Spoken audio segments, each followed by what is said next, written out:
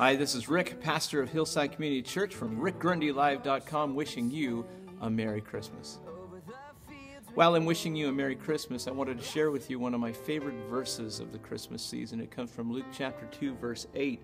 Luke chapter 2, verse 8 says, "And there were shepherds living out in the fields nearby, keeping watch over their flocks at night."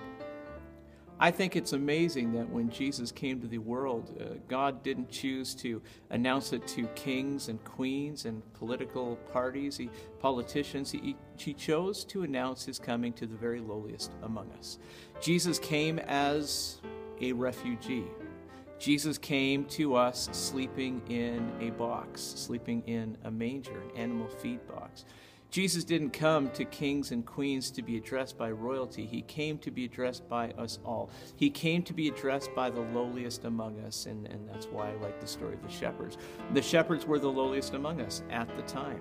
They didn't have really a place to live. They slept in the fields with the sheep. And shepherds were not the kind of person you want to see in the Walmart shopping beside you. If you happen to go to pubs, shepherds are not the kind of people you would even want to drink with in a pub. Shepherds were the lowliest of the lowlies. And yet that's who God first announced the coming of Jesus to. He lit up the sky with fireworks and angels and said, "Hey, listen, I've come to the world. Come and see the place where Jesus has been born. You'll find him wrapped in cloths, lying in a manger."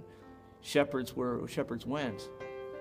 Jesus didn't have the power to restrict them from his presence. Jesus doesn't want the power to restrict them from his presence. Imagine this, the birthing scene, as Mary and Joseph are holding on to each other because Mary just delivered the Son of God, Jesus. And suddenly bursting into this marriage scene are shepherds. They all want to be prodding and poking the baby, and all want to be looking at the baby saying goo goo gaga, trying to make the baby smile at them.